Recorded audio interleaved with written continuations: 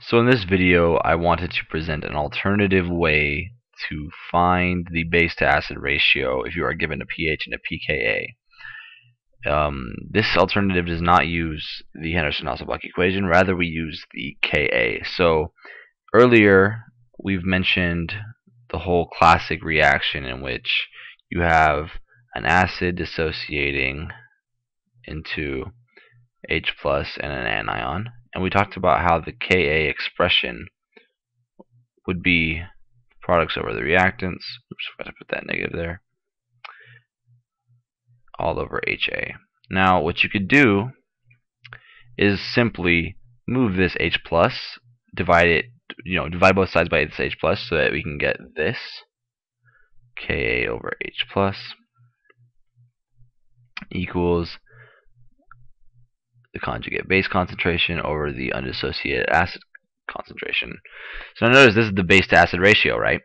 Now here we have the Ka and the H plus concentration. So if we use our knowledge that of the definitions here that I will present, the pH, if you remember, is equal to the negative log of the H plus concentration.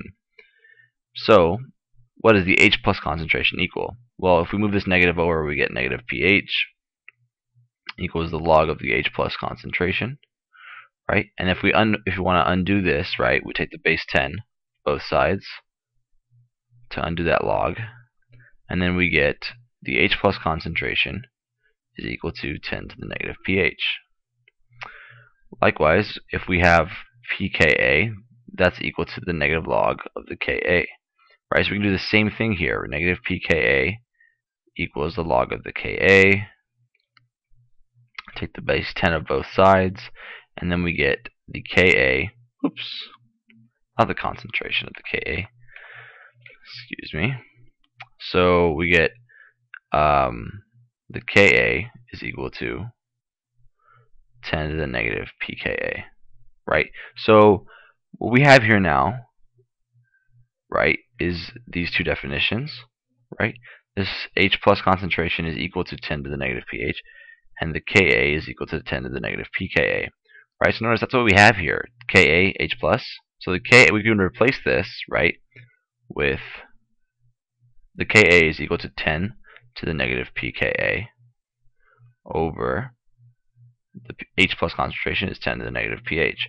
So if we're given both the pKa and the pH, we want to find the base to acid ratio, we can just simply plug this in, and that's what we get as our ratio. So in an earlier problem, actually in the previous video, we were told that the pH, we were talking about aspartate, I believe, right? Yeah, aspartate. The pKa of the side chain was equal to 4, and the pH of the environment was 5, right? And when we did that, we found that the base to acid ratio was 10 to 1, right? We found that the base to acid ratio was 10 to 1, right?